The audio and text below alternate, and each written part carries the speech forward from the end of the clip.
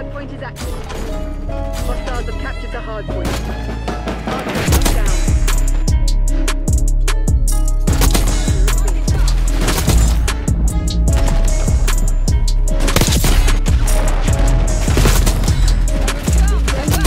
Now hold hardpoint active.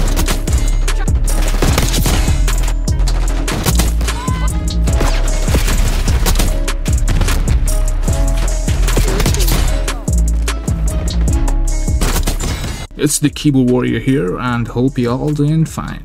So we're gonna do another sniper class setup today, and this one's gonna be the SVD. Now, if you all know, this game is not meant for snipers, right? Because they're like SMG monkeys everywhere.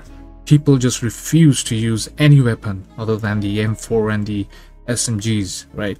So yeah, that's basically why sniping is pretty hard in this game, especially when you do not get to one shot with a sniper. Now the SVD is actually the sniper with the weakest firepower, so we need to make sure that we get as many one shots as possible when we are doing a class setup, because if you're not gonna kill on the first shot, you're probably gonna be dead, right? So without further ado, let's go ahead and check this build out. Alright, so firstly, the default optic is absolutely fine. Alright, if you want one, I would recommend using this one. Alright, the Planwell 7X scope. You can go ahead and you can change the reticle from customize, alright, and use this one. Alright, this one's pretty nice. You have to get say like maybe 150 or 200 kills in order to unlock this variant, but once you do that, it's pretty nice. All right, this is the one that I would recommend. If you don't have it, just use this one. All right, next up we have muzzle, and guess what, we're gonna skip the muzzle because let's face it, suppressor or not, you are gonna get killed. All right, unless you're one of those guys who wants to sit at one spot the entire game and camp for your entire life. If you're one of those guys, then go ahead, use a suppressor. Otherwise, I wouldn't recommend one. Okay. Next one, barrel. We're going for the long barrel because we need that damage range. Right? We need this sniper to at least one shot mid-range, right? If not long range. So yeah, this one's really crucial, right? Under barrel, we're gonna go for the lightweight handguard. It's gonna give us reduce the aiming idle sway. As we all know, aiming idle sway is absolutely broken in this game. All right, it throws off your aim, and we don't need that, so we're gonna control it as much as possible. Right, so this is the best one that you can use. Magazine, I would normally recommend the Fast Mag 1 because 7 magazine size is fine for a sniper. Okay, and you're getting a little bit of sprint to fire, and you're getting a little bit of aim down sight, which would really help you when you try to run and gun with the sniper, right?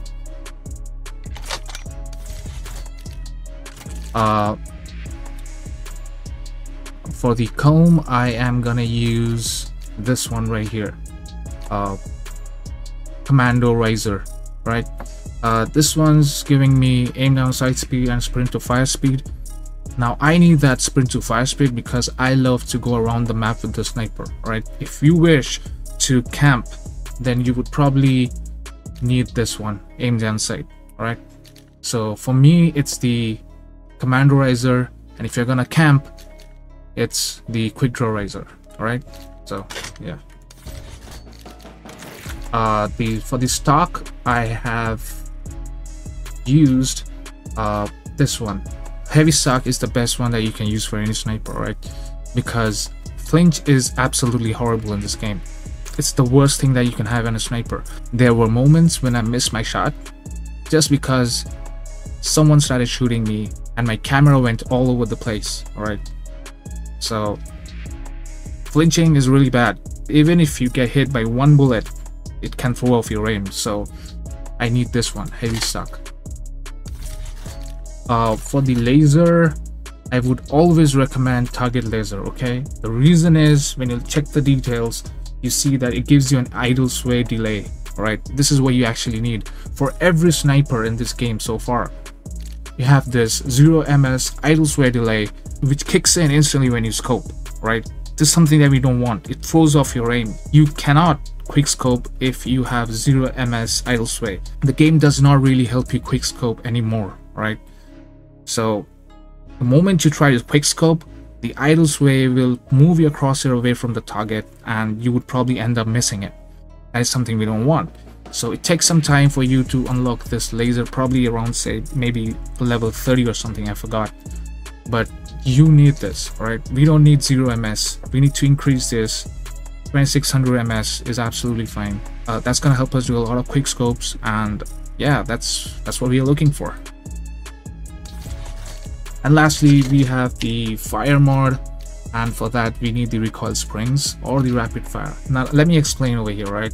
If you are willing to open your scope all the time and use this as a sniper where you can just shoot, right?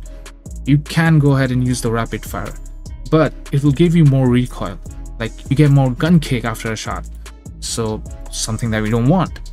So I would personally recommend having the recoil springs only to reduce that gun kick after one shot, right? So you can keep your scope opened and you can aim easily and your crosshair will not go all over the place after you shoot.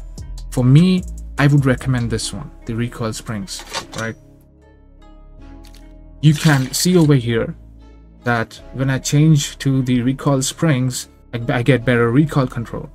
I get reduced gun kick. So that is something that we need, right?